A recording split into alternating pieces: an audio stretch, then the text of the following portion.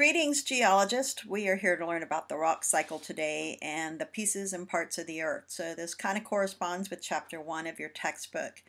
Quite frankly, the Earth has dramatically changed over its 4.56 billion years worth of history. How has it changed? The crust has changed. We have plate tectonics where plates smash together, they pull apart. We've had ocean basins close and open, mountain ranges get uplifted and eroded down. This is a constant state of change that we have. All right, what do you see in this picture? And I want you just to kind of think about it for a second, maybe even hit pause, and look at the river basin there. That's actually in Iceland, and it may look like something out of The Hobbit. But nevertheless, if you will look at all the rivers and you will see the kind of great gigantic gouge that looks like this with almost a U-shaped profile, that came from glaciers. The black rock you see is lava. Really what you're seeing is a crack in the earth where the earth is separating in Iceland called a mid-oceanic ridge. And it's really a ripped zone, which is important because it's where two plates, continental plates, pull apart. So I see a lot of geology happening there. Rock cycle where rocks are being made, they're being broken down, and that leads to the development of new rocks and soil. All right, let's take a look at what the Earth is made out of. There's three distinctive layers. There's the inside core, which is the most dense of the three layers, substantially, because it's made of iron and nickel. Then we have what makes up a bulk of the Earth's mass, which is the mantle. To most of us, the mantle seems like it should be a soupy mixture of fluids. Magma is not just like runny lava like you see at the surface. It's semi-solid rock that actually flows. It's more like plastic that's really, really hot. There's parts of it that have mantle plumes, which are more magmatic, and then they rise to the surface because they're less dense than the rock that is around that area, the mantle. Then we got the little bitty crustal part, which is where we are, and it seems like that's all that exists on Earth because that's where we live. So we're going to take a look at each part today and talk about their differences in composition, their differences in age, because those are important test-related issues you need to know. All right, something you need to be aware of is that the Earth has some composition changes, but we didn't always know that. We assumed the Earth was pretty much made of the same materials from top to bottom to the inside, from one side of the world in North America to the other side in China, until we discovered using seismic wave technology that it was not made out of all the same material. So these two places in the Earth where we know the composition is radically different is one is between the base of our oceanic and continental crust, touching the top of the mantle, and the second one is way, way down inside the Earth where the outer core touches the base of the mantle. We're going to be looking at each one. So how do we know these composition changes were really there? Because we've not been able to drill down that deep. In spite of what the movie The Core says, we really haven't made it down very far, literally about 6 to 8 kilometers. All right, so what is the inside of the Earth made of? Really, we discovered this by using some testing of P and S waves, which are seismic waves. P waves stand for primary waves, S stand for secondary waves. P waves and S waves travel in the interior of the Earth. That's why they're called body waves.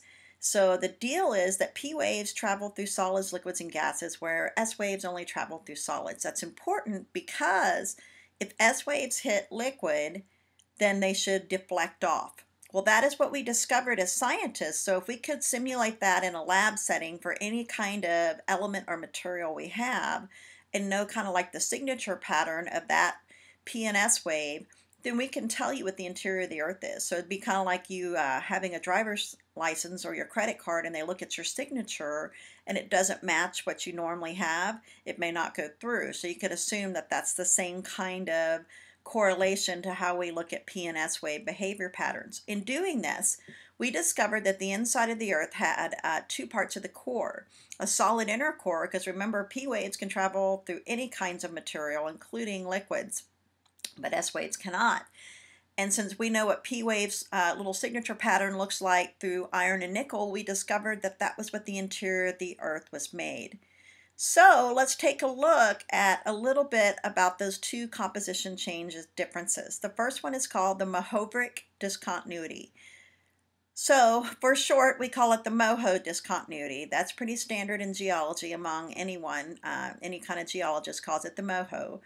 There would be a fundamental benefit for us getting down that far, and it would be that there could be some new or enriched elements or materials that we could use, including ores or other types of semi-precious or precious metals or gemstones, so forth. And so we want to get down to the Mohovic discontinuity to see what the boundary marker between the crust and the upper mantle have to offer us. So that's for test-related question. Understand that the MOHO represents the boundary between the upper mantle and the lower crust. The Gutenberg discontinuity exists way deep inside the Earth, way about 2,900 kilometers beneath our feet, where the lower mantle touches the outer core. There's a composition change there. That's where S waves deflect off of the core, and P waves continue to travel through. So that's how we know the inside of the Earth has two different components in terms of core being an inner solid core and a liquid outer core. So what's the big deal about the core?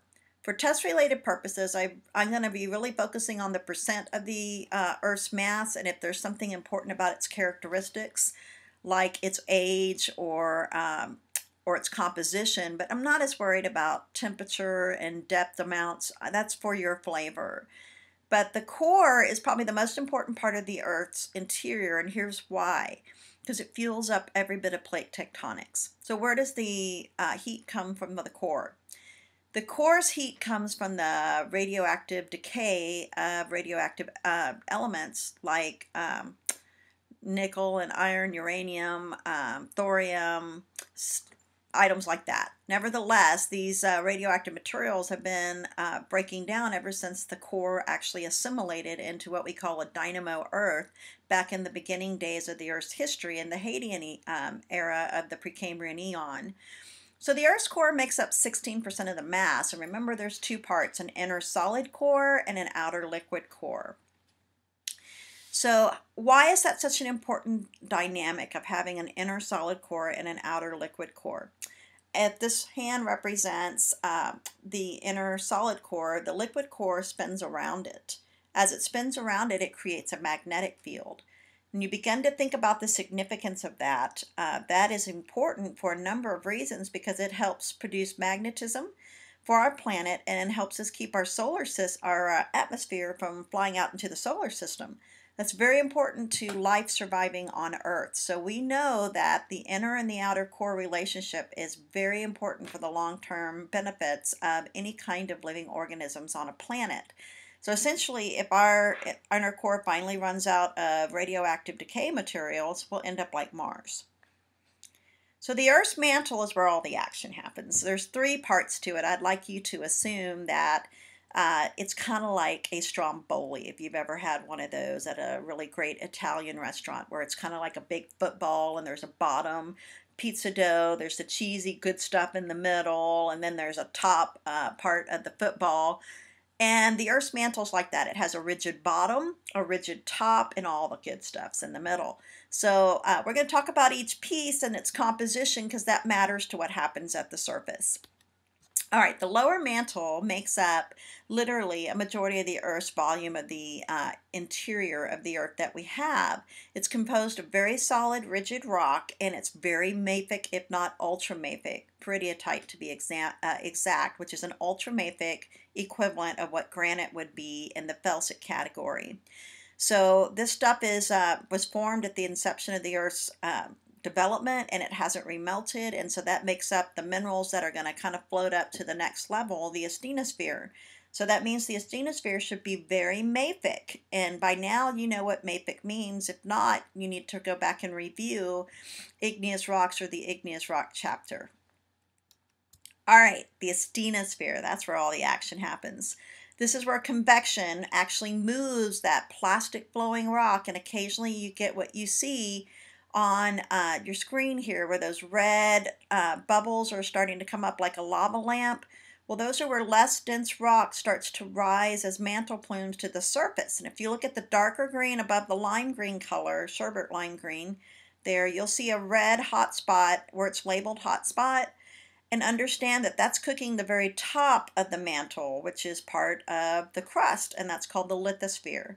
So hot spots, most of them are generated in the asthenosphere. Most of them that originate towards the base of the asthenosphere are extremely mafic, because keep in mind, the lower part of the mantle is ultramafic.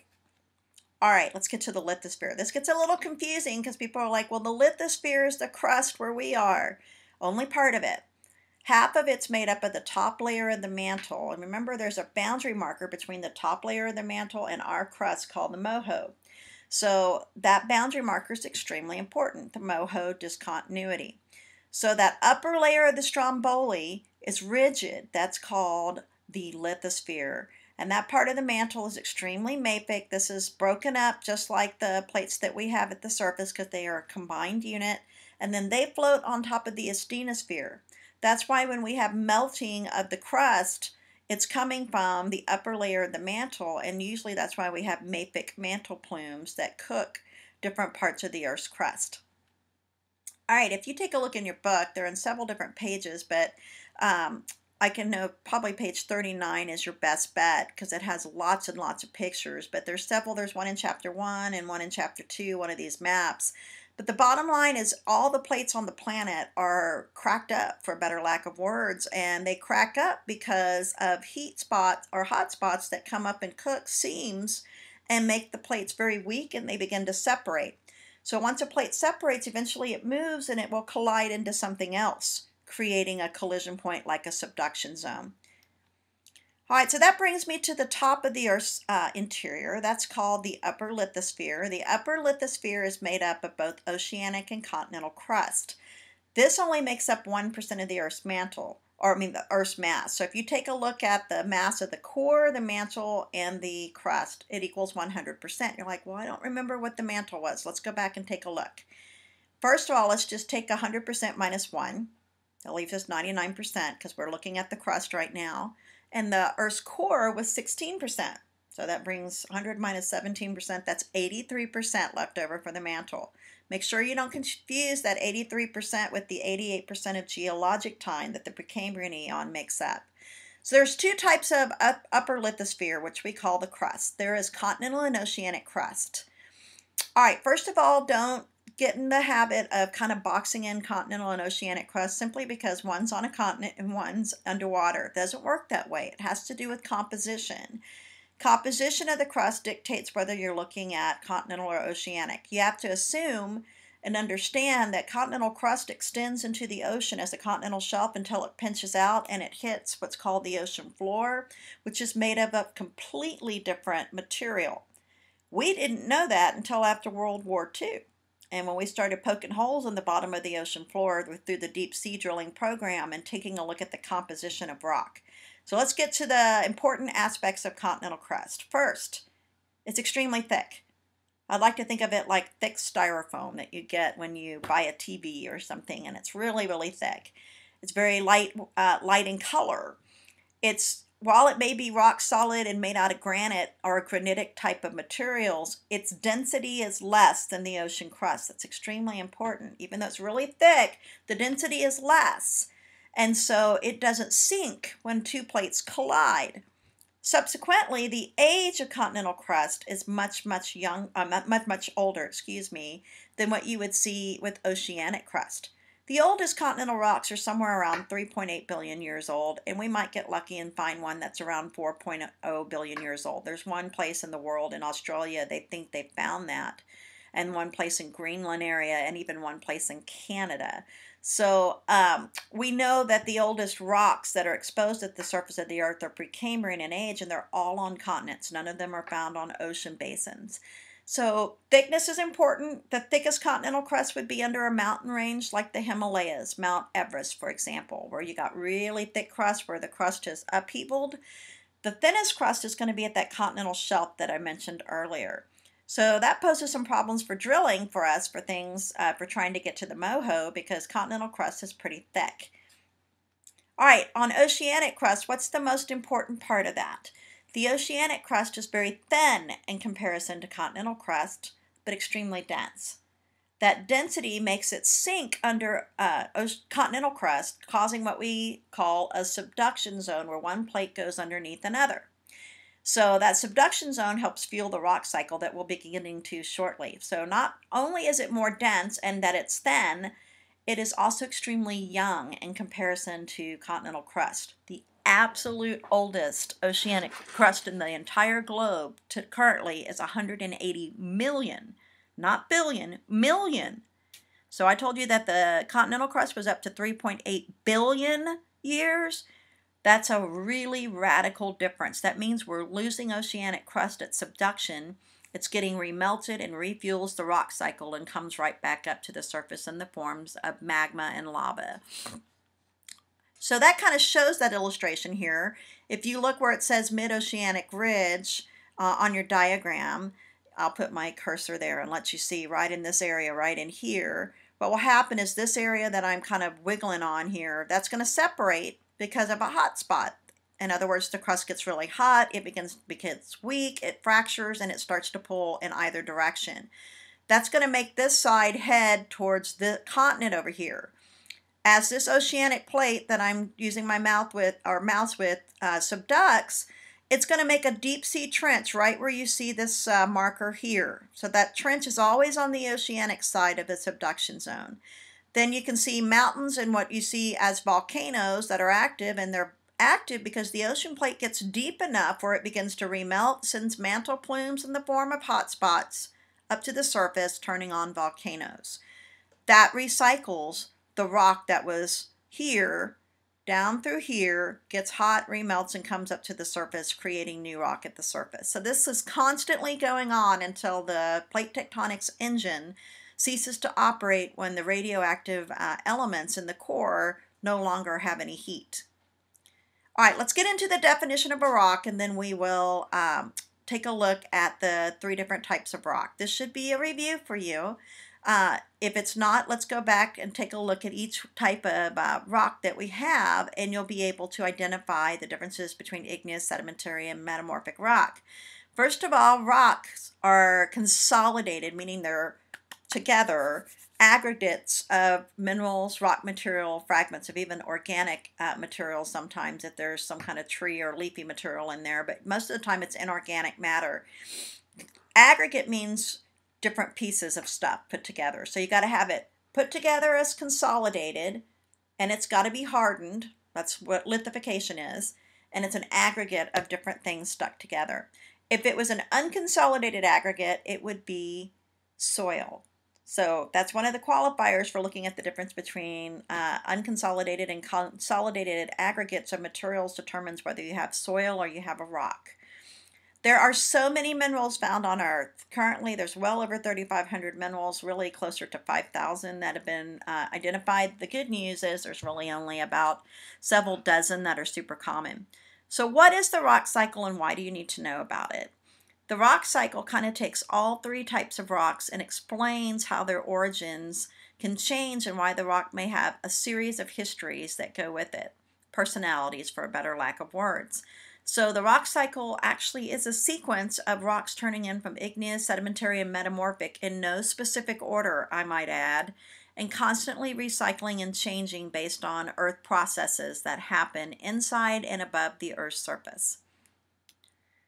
The guy that came up with this concept is this person right here. This is James Hutton, who's also the father of modern geology. He also ranks as the title for the father of the rock cycle. That would be a great test question. So the rock cycle, he didn't know about radioactive heating of the Earth's interior. That was well before James Hutton's time. Now we understand what James Hutton knew to be true with his farm in Scotland, that rocks are interconnected, that they have a long history, and that they probably haven't all been the same throughout history. All right, the rock cycle involves the recognition of 3 different types of rocks. Igneous always starts the rock cycle, guaranteed test question. And of the test question, it's going to ask what type of igneous rock. It's magma. Couldn't be lava because lava is solidified magma. Magma happens first. It's the roots of fueling any kind of rock cycle. So let's take a look at these characteristics of each rock type. See what makes them igneous, sedimentary, and metamorphic, and also remember to focus on the texture terms for each classification of rock, because igneous has its own texture terms, metamorphic has its own two, and then sedimentary has its own two types of delineations that we use, or terms that we classify for texture. So we're going to start with igneous since it's the beginning of the rock cycle, and keep in mind the rock cycle always starts with magma. Okay. All right, so igneous rocks are molten rock. There's two types, there's magma and lava. Those terms really are not interchangeable. Magma is intrusive, it means inside the earth. Lava is the extrusive equivalent of that. So in igneous terms, we have a magmatic rock like granite, that's felsic, and then we have an extrusive equivalent, that's the lava-based rock called rhyolite. So we have that for felsic, intermediate, mafic, and ultramafic. So determining whether an igneous rock is intrusive or extrusive has to do with this. Intrusive rocks cool very slowly, literally over millions of years. Extrusive rocks can cool in days and hours. So the amount of time that a nuclei of a mineral has to grow is very short for extrusive, so you see very fine-grained texture, known as aphanitic. However, in a igneous rock where you have phaneritic texture, the crystals are big because they have a chance to grow over time, because it takes millions of years to cool that rock off. So where it cools determines if you have a plutonic, aka intrusive, or if you have an extrusive, aka volcanic rock. So in this picture, you'd be looking at volcanic rocks, obviously. This is from Hawaii. And you can see an active lava flow right there. I took that looking down from a helicopter, and you can totally see how dark and mafic that would be. So this would have an extrusive origin. Volcanic means the same thing. And you see where it says right here where the mouse is moving, aphanitic texture. Aphanitic texture simply refers to that the lava cooled fast on the surface of the earth. Then we have to classify, did it fall as a felsic, intermediate, mafic, or ultramafic chemistry?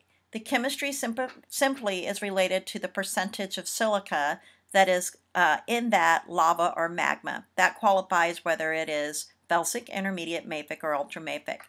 So intrusive igneous rocks cool for a very long stretch of time. Thus they have interlocking crystals. So the interlocking crystals happen because it took a long time for that rock to cool, like granite, or like gabbro in the mafic department, or like diorite in the intermediate category. All right, let's look at metamorphic rocks.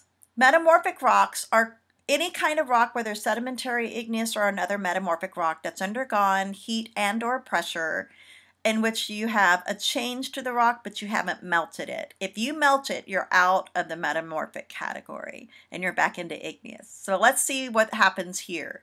There's two primary types, with the third more rare type. The most common type is regional, where you get a long area like a mountain range area. The Sierra Nevadas might be an example, or all the mountains in Colorado. That would be regional metamorphism. And then contact metamorphism is more along the lines where a magma chamber is heating up rocks. So either one produces a specific type of look to a metamorphic rock, which qualifies it as either foliated or non-foliated texture. So let's take a look at that. This one right here would just be heating up the exterior part of that magma chamber. This rock around it would be heated but not melted. That would be called contact metamorphism. Examples of metamorphic rock that could do that would be quartz sandstone would turn into quartzite, or limestone metamorphosing into marble. Over here, you can see the wavy look to these crystals. That's because they got squashed and compressed in some kind of mountain building event, typically. That's going to be caused by regional metamorphism, and we call this type of texture foliated. So I'd ask you which one of these pictures is foliated, which one is non-foliated. Take a second to think and ponder that. Foliated would look like the crystals have been aligned all in a parallel fashion. So if your answer was the upper left, you are absolutely correct. And this one down here, you don't see that same pattern. Instead, it looks like a mosaic, almost like a granite pattern, where the crystals have been glued together because it's been heated but not completely melted. That would be non-foliated texture. So here's some examples of common metamorphic rocks. We got pink granite that's squashed and turns into pink gneiss. You get shale or mudstone and it turns into slate. Sandstone gets metamorphosed into quartzite. Now remember, each of these rocks will either be foliated or non-foliated, and certain rocks are always in one category. Like gneiss is always foliated, slate is always foliated, and quartzite almost every time should be non-foliated. So when it comes to test-related questions, there's a couple of parent rocks that are really important. The one for quartz sandstone turning into quartzite, and limestone or dolostone, aka dolomite, turning into marble. All right, let's move into sedimentary rocks, because that's the stuff you're the most familiar with. These are rocks that at the Earth's surface get weathered down and deposited into new rock layers called sedimentary rock layers.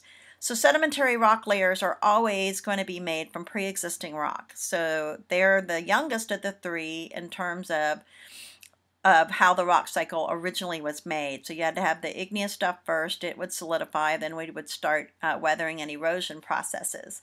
So sedimentary rocks form at the Earth's surface, but they can be buried as layers till ultimately they get deep enough to be metamorphosed and or even melted by igneous processes. So we take a mountain, we weather those sediments down. Erosion is the transportation process. Those sediments, as they erode, got to be deposited somewhere. So let's say it gets deposited at a beach or in a lake, something like that. Well, obviously, you're not going to cause cementation in sedimentary rocks in a concrete check like this. However, having said that, we can do that in the Earth's crust very easily. So cementation and compaction lead to the hardening process.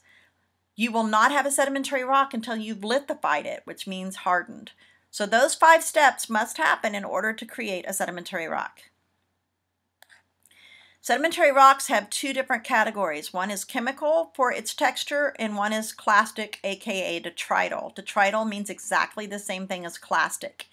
All clastic rocks are, which is most all sedimentary rocks, are fragments and pieces of other rocks stuck together. The delineation of is it shale, siltstone, sandstone, conglomerate, or breccia is determined on the class size that you see. Over here in the chemical department, these are where minerals are dissolved in water, or a chemical precipitate reaction occurs to create them. So the materials that make up the rock fabric itself is actually generated a completely different way instead of being from the breakdown of pre-existing rock.